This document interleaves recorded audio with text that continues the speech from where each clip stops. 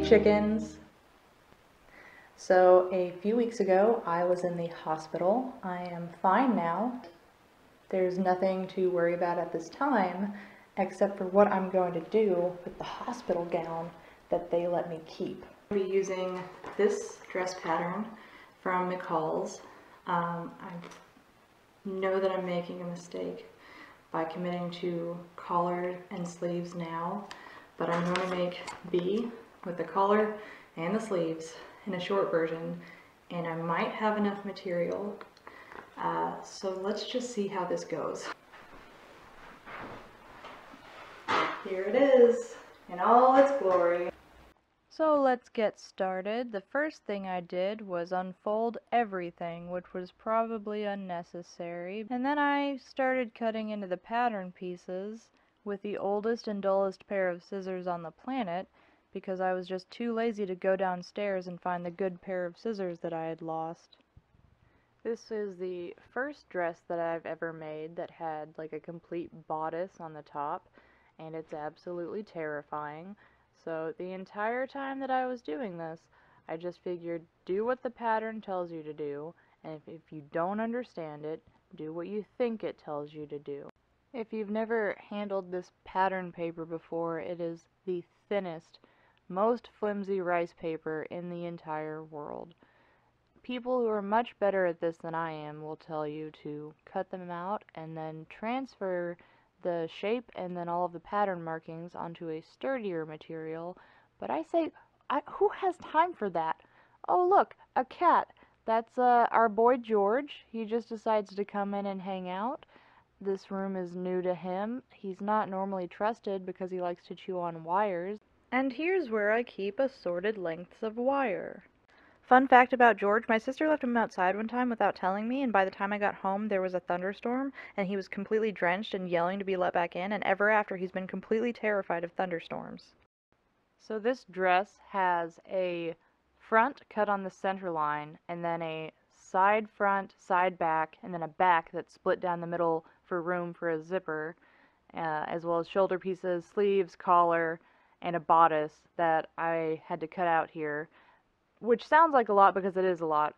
All of this hospital gown did not afford me enough material for what I'd planned on. So first I decided to play a little game of geometry and tried to figure out where all I could put these pieces. Now, let me tell you, the only reason I didn't immediately run to my phone and call my mom is because I had just gotten off of work at midnight, and this was probably like 3 in the morning, so she would not have been awake. But normally whenever I'm trying anything with sewing, I'm just like, oh my god, call your mother. I blame not being able to get in contact with my mother for her to talk me down, but at this point I just decided to make the skirt much shorter in order to be able to fit all the pattern pieces onto the hospital gown. And then, in a bit of absolute lunacy, I just decided to take the existing pattern piece off, shorten it, compare it to the material, and then start all over. So while I'm starting over, let's talk about how my headscarf makes me look like Ula, the dancer from that Jabba the Hutt scene from Star Wars. I told Jeff I thought it was really funny how people were obsessed with her considering she was a slave and she was forced to dance for this absolute disgusting, like, creature. And then he told me that she was actually a, like, figure of empowerment for some people in the Star Wars fan fictions. And then I asked him why he'd been reading Star Wars fan fiction, and the only conclusion that I can come to is, look, I'm starting over again.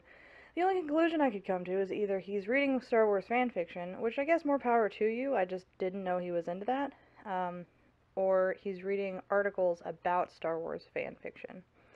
So here I decided to make them even shorter because I just don't have the room on this material. And then I just decided, heck it, we're going to cut it out. We're done. We're not figuring it out anymore. We're making it super short, and I'll make up the material later. Sorry about my strong language there. I'm just residually frustrated from how dull these scissors were.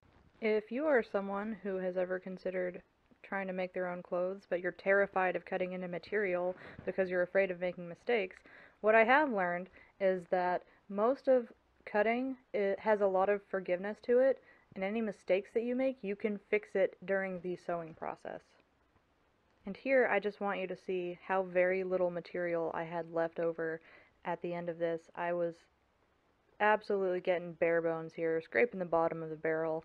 That there on the floor, I cut off the sleeves and kept them intact because I figured that I'd be able to just use the sleeve material as it was and re-sew it onto the dress.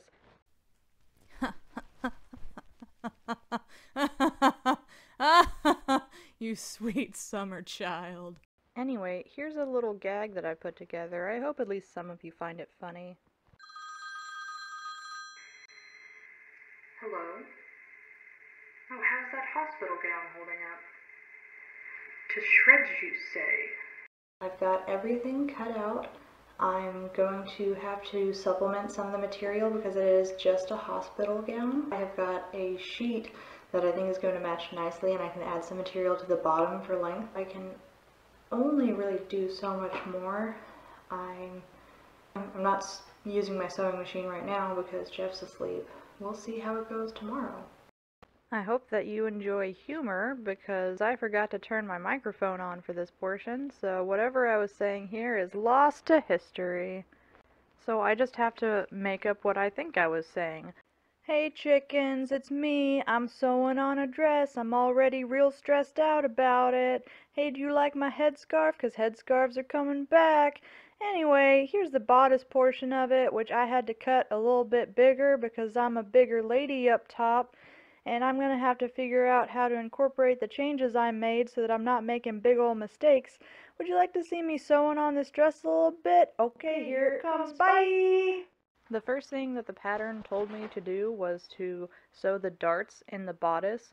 If you're like me, you've never done this before. If I had just had to follow the pattern, I think it would have been easier, but I had to cut the bodice a little bit bigger and then kind of extrapolate where the darts would extend to. If you don't know what a dart is, it's where you take like a flat piece of material and you just sew into it to make a round shape because no person is two-dimensional. In this case, you're making sort of a cone shape to accommodate the chest area. So even though it looks like I'm sewing with confidence and wild abandon, I actually wound up doing the darts wrong the first time, and I just had to go back and fix it. Next up, I attached the pockets to the front portion of the skirt. That's right, this dress has pockets. What did you think this video was about? So I made these pockets like movie snack size. Like, you can take snacks into the movie theater with nobody suspecting a thing, which is honestly like all women's pocket goals. And then you'll notice here that I still can't find my good scissors, still using those old terrible ones. I don't even know why I have those. So yeah, then I do the second pocket, just whip that bad boy on.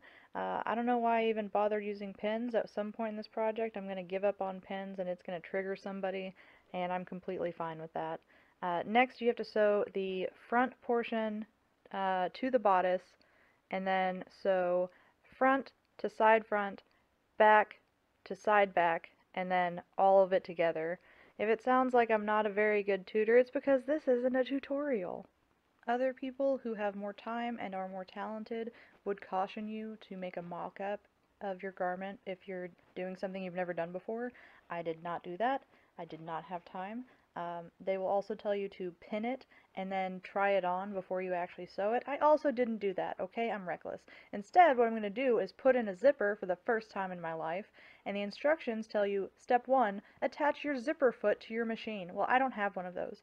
I did the zipper, and then afterwards I called my mom, and I was like, Mom, I put on a zipper. I don't even have a zipper foot. And she was like, you don't need a zipper foot to put a zipper on a machine. There have been zippers longer than there have been zipper foots. Therefore, just do it the way your grandma would have done it.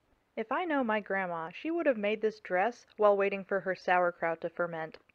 Tell you what, this ain't your grandma's dress. But seriously, I'm going to add more material to the skirt. I just have to figure out where I'm going to get it from.